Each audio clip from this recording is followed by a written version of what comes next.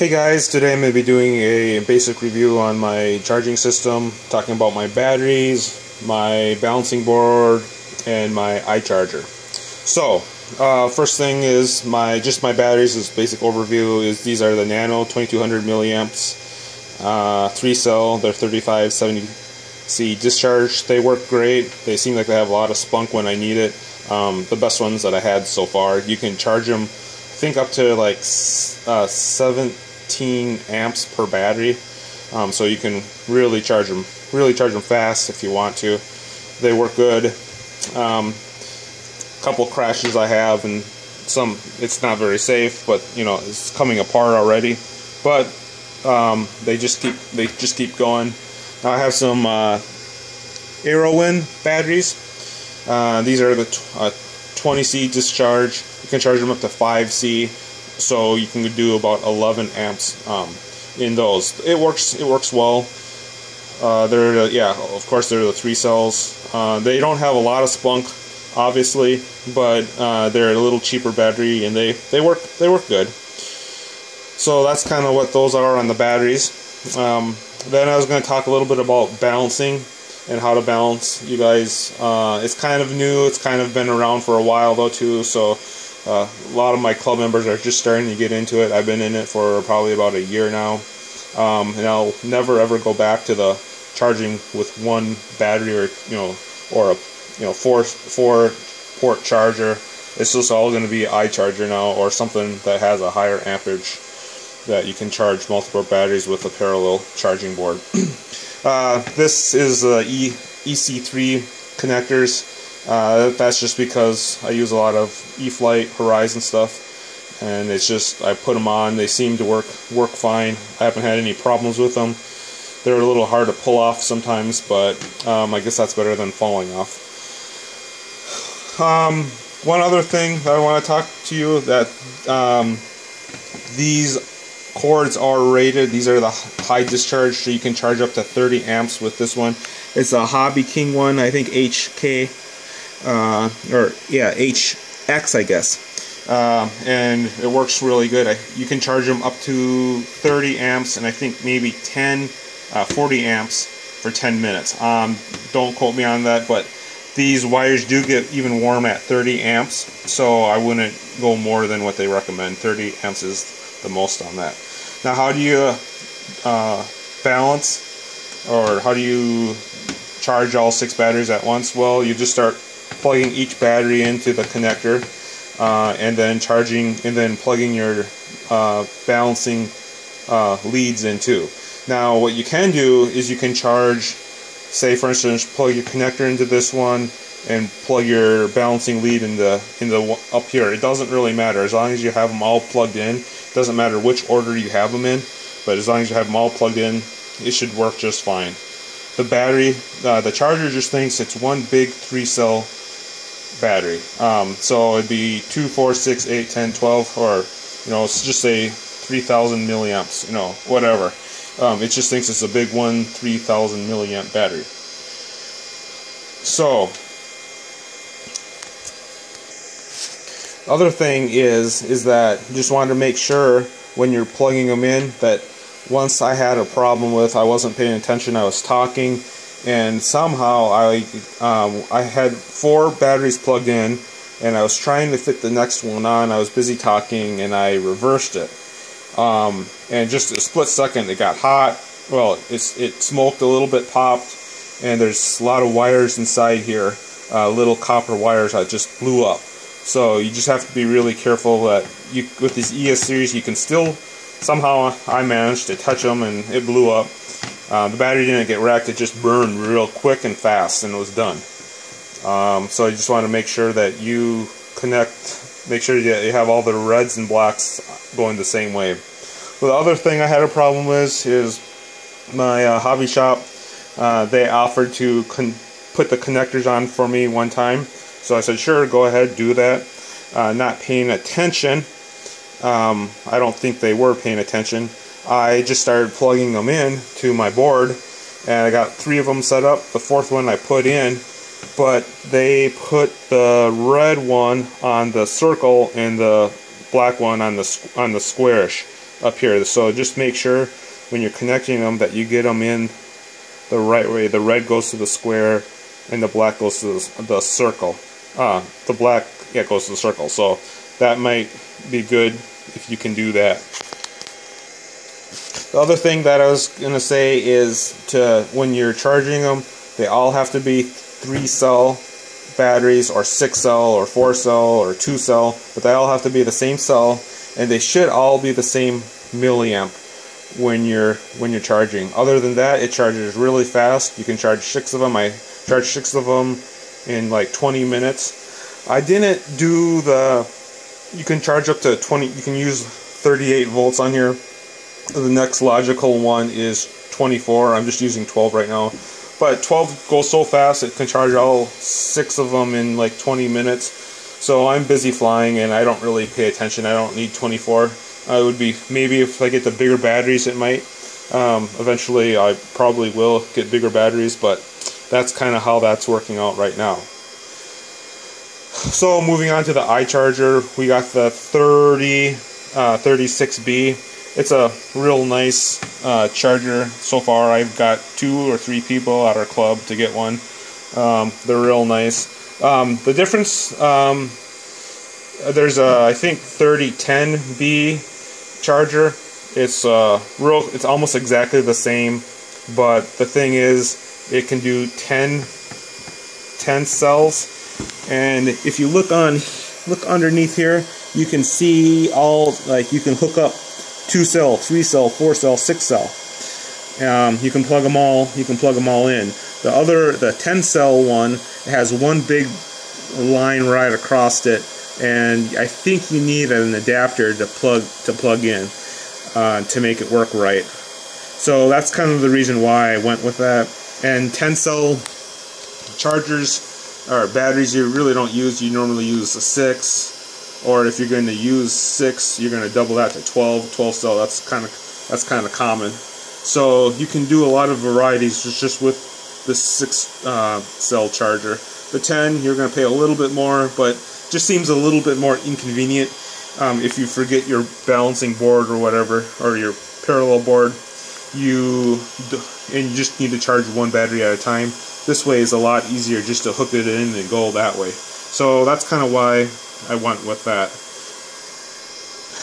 Moving on to the iCharger, just kind of give you guys probably know how to program it, but I just kind of wanted to go over some features. This can go charge up to 30 amps. So I've used it on my car quite a bit. I can charge 6 batteries if they're fully discharged, 6 batteries, like 20 or so minutes. And I can do it like another 3 or 4 batteries before my car battery dies. So that's about what you wanted average. So if I'm going to fly a lot, I charge them all at home. Then I go out to the field, burn them all up, and start recharging then. It's just a little easier. Then, just going over some of the... One thing I like about it, not my older ones didn't, but if you go... Let's see, I am messing up. So you go here. Now if you're looking at, you can go up to 30 amps. Let's see. Okay. Oh yeah. Now you can see the LiPo right there. One time I couldn't figure out why I wasn't getting my 3.2 volts per cell. And I think I was on that setting, and I was only getting 310 per cell. I was wondering why. So you just have to make sure it's on LiPo when you're doing that. That was one major thing that I couldn't figure out at first why I was getting that. Other thing is when one thing's nice, if you're charging really small batteries, you can go down.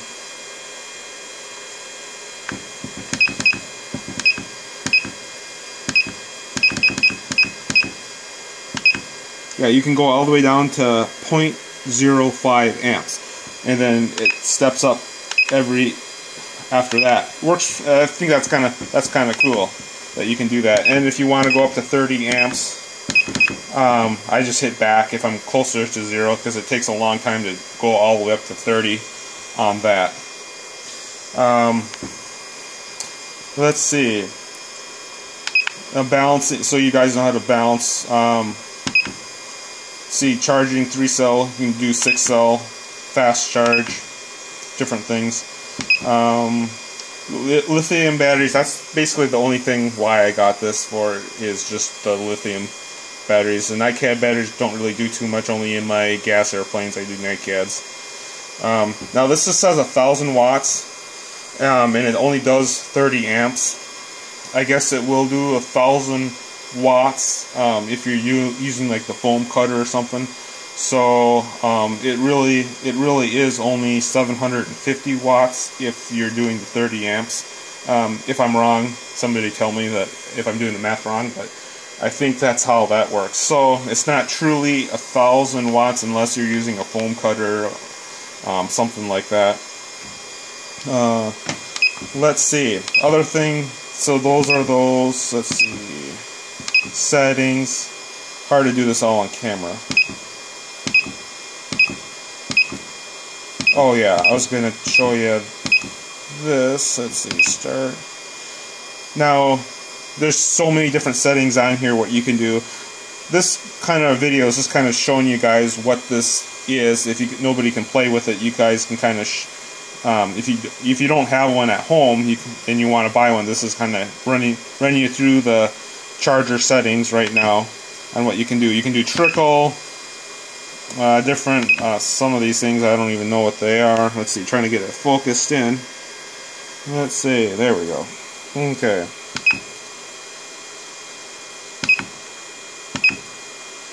Trickle, you can do, trying to figure out which ones.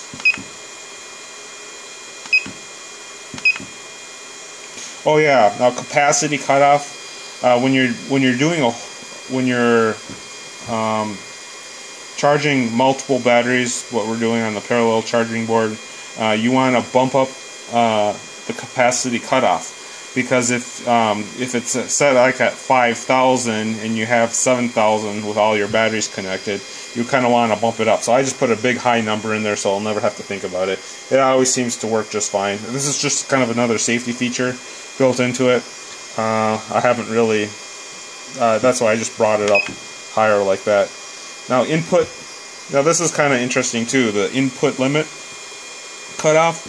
It can go all the way up to 50, I think 50 amps. I don't know what the input is, but cutoff is 4.5 volts.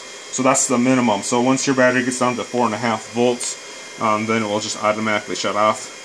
Just from experience, I know that won't start your car. So if you're using your car battery, you might want to bump it up a little bit so you have some, so your charger will shut off before your car, so your car can still turn over. So that's another safety feature. So bump it up to 11 or 12 or 10 or something that it will actually start. That's cool. Now there's, let's hit the wrong button. Okay.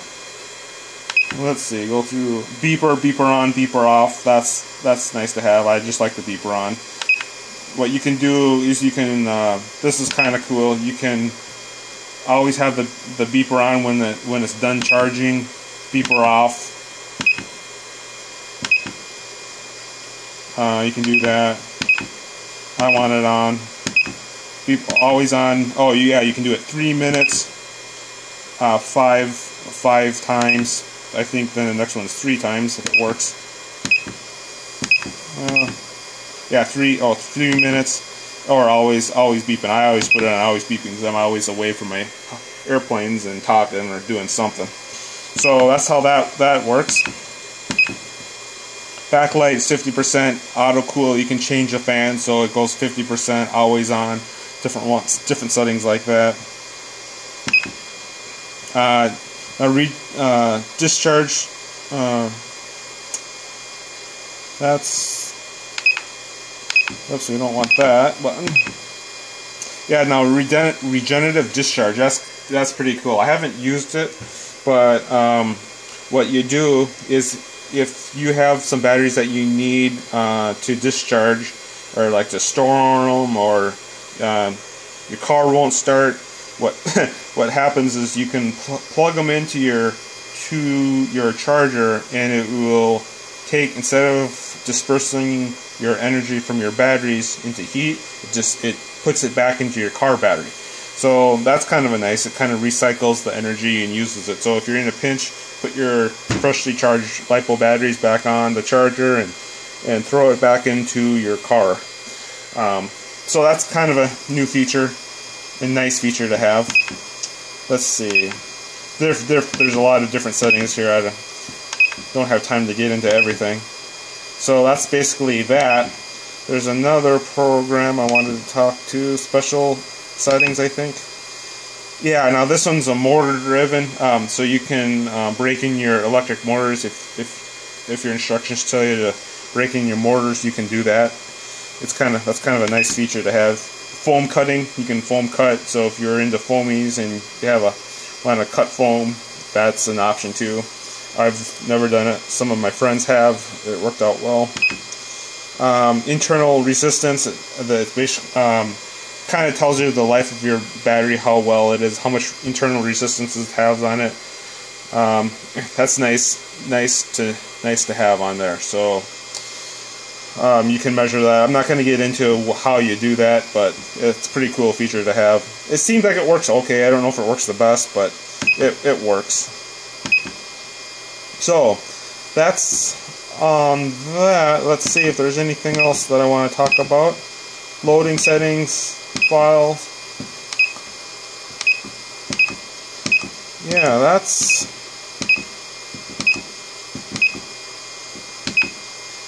So yeah, that's about it. I told you the leads get hot. Make sure that you should get a LiPo battery bag when you're charging. That's a good safety feature to have.